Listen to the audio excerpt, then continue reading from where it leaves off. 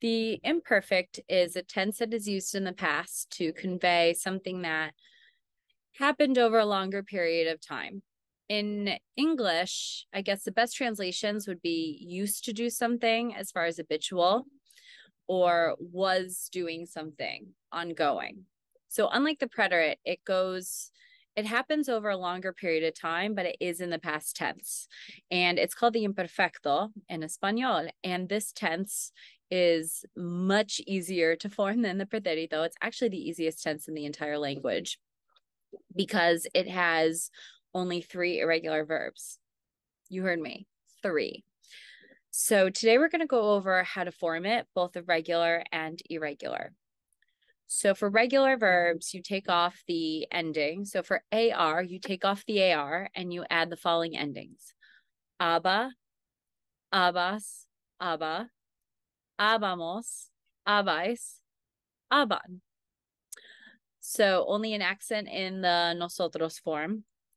And this is only for AR verbs. You take off the AR. So if we were going to use the verb hablar, to speak, it would be, and repeat after me. So you take off the AR, you add the endings. Repite, yo hablaba.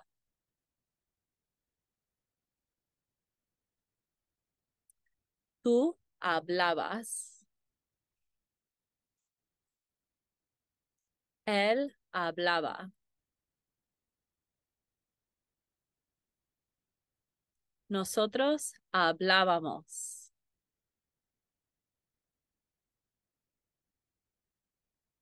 Vosotros hablabais.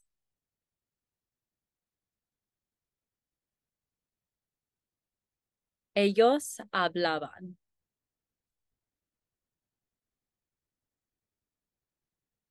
And that goes for all AR verbs. You just take off the AR and you add the endings. It's the same concept with ER and IR verbs, but different endings. And like the preterite, they share the same endings. And the endings are very different, and all of them have an accent on the first vowel, which is an I.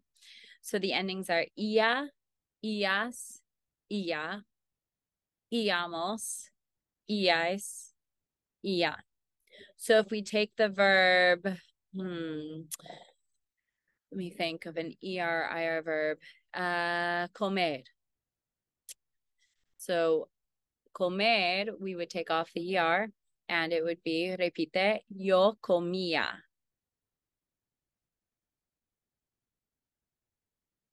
Tú comías.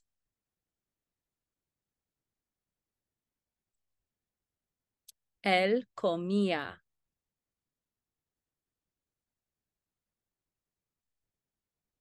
Nosotros comíamos.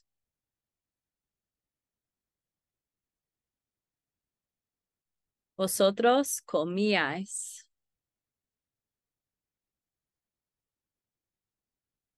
Ellos comían.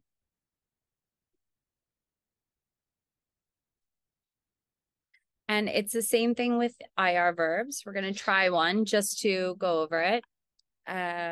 One verb that we could use in the imperfecto quite often could be escribir, to write. Así que repite. Yo, again, same endings. Yo escribía.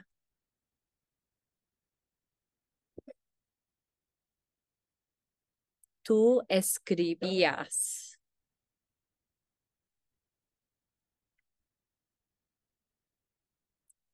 Él escribía.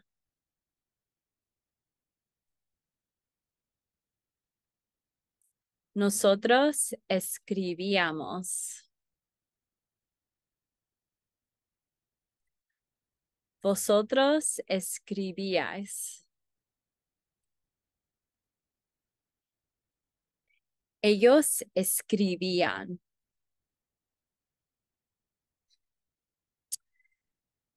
And that is how you conjugate regular verbs in the imperfecto. Couple things to note. The yo and the el, ella, usted forms, both in AR verbs and ER, IR, have the same endings. So aba and aba, ia, ia. That's when you should use subject pronouns to distinguish who the speaker is. I use them in these videos for just to learn and connect the endings and the conjugations with the subject pronouns. Subject pronouns are obviously, they're optional in Spanish, but when you are using an ending that is the same of another subject pronoun, it's always good to add the yo, the el, the ella, or usted, just for those. All the other ones, they have their own endings, and therefore you could tell what the subject pronoun is.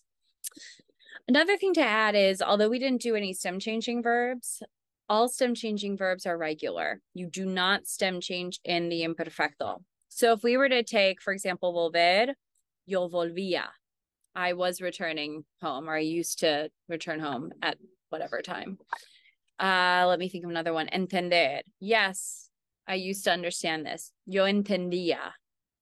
If we take an AR verb, empezar, empezaba, yo empezaba.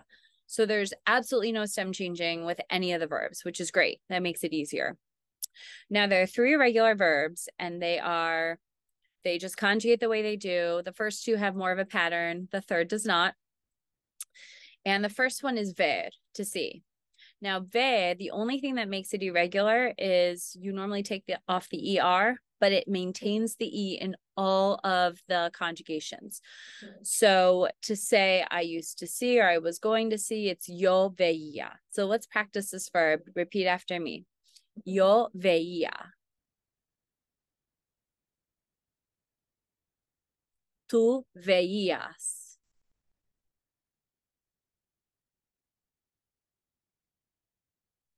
Él veía. Actually, we're going to do ella for the next few. I feel like that has been underrepresented.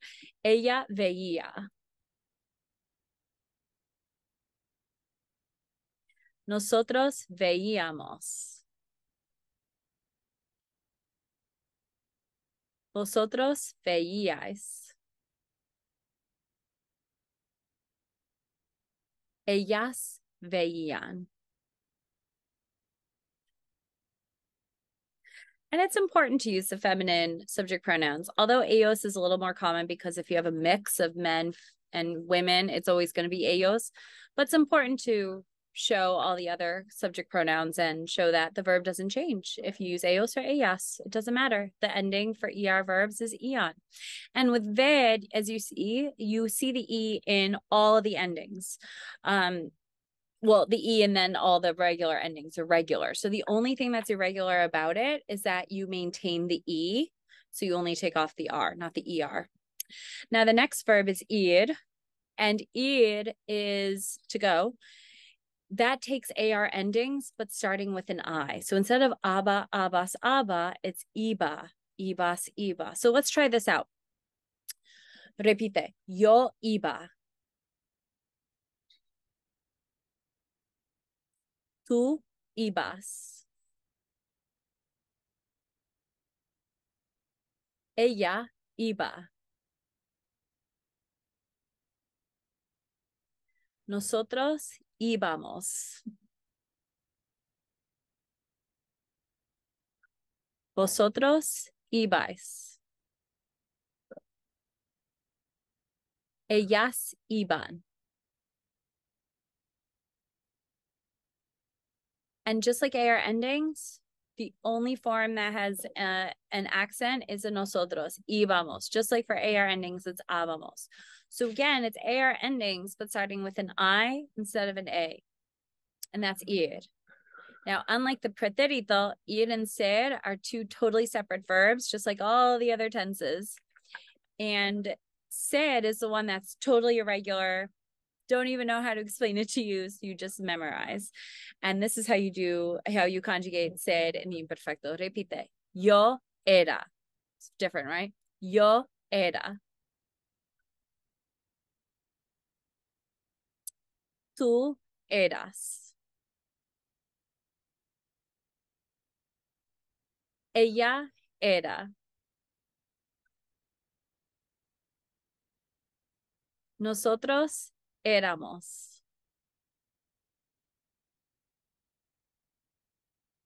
Vosotros erais.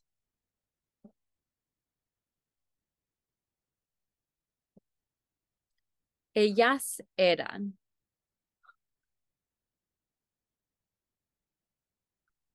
And those are the three regular verbs. They're ver, ir, and ser. The regular ones, there's no stem changing. You take off the AR, add aba, abas, aba, abamos, abais, aban. And for ER, IR verbs, ia, ias, ia, iamos, iais, and ian, all accents on the I, the first I. For more information, if you want to learn more about this, go to makingSpanishSimple.com, subscribe today. It has access to all of my social media, including sites to what to watch, what to read every month for literature, good shows and movies on streaming services such as Netflix, Amazon Prime. And it has posts about other grammar, vocab, slang. It has a lot of things on there, such as on Instagram, visual posts. If you're watching this on YouTube, and if you are watching us on Instagram, it has playlists on YouTube where you can quicken the videos up if these are too slow or make them slower. And finally, let's practice the imperfecto in the comments. ¿Qué hacías cuando eras joven? What did you used to do when you were young? ¿Qué hacías cuando eras joven? Por ejemplo, cuando yo era joven, era niña, yo viajaba mucho con mi familia. Viajaba mucho con mi familia. I used to travel a lot with my family. Cuando yo era joven, cuando era niña, viajaba mucho con mi familia y pasaba mucho tiempo con ellos. That is how you form it, okay? Viajaba mucho. I used to travel a lot y pasaba mucho tiempo con mi familia. And try it out in the comments below what you used to do, ¿qué hacías cuando eras joven o cuando eras niño o niña? And like I said, go to makingSpanishSimple.com and subscribe today.